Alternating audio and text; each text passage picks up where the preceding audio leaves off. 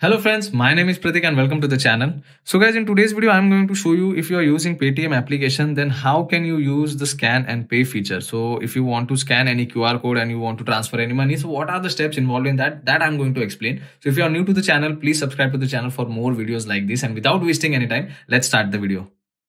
To scan and pay in Paytm application, you have to open the application first. So once you open the application, this is the kind of interface you can see on your screen, mobile screen. So I'll guide you with the simple steps. So you will get two options to, scan and pay on the home screen itself. So one option is over here below send money and the other option is over here. You can see at the bottom in blue toggle, you can see scan any QR option. So you can choose any one of the option from both of these. So what I'll do is I'll tap on the bottom option.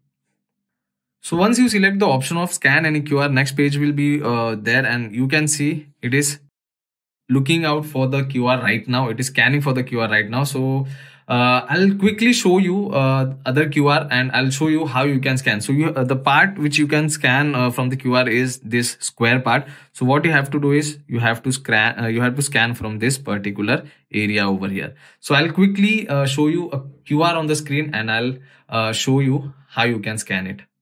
So currently you can see a QR code is open on the screen right now. And what I'll do is I'll scan it with my mobile phone and I'll guide you through the further process. So currently I'm scanning it right now.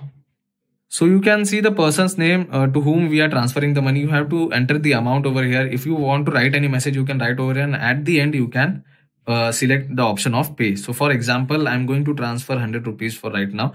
And in add message, we are going to write test.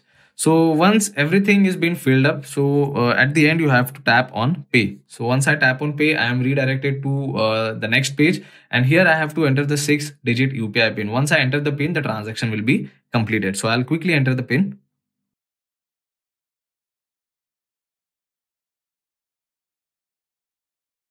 So now you can see the transaction is successful.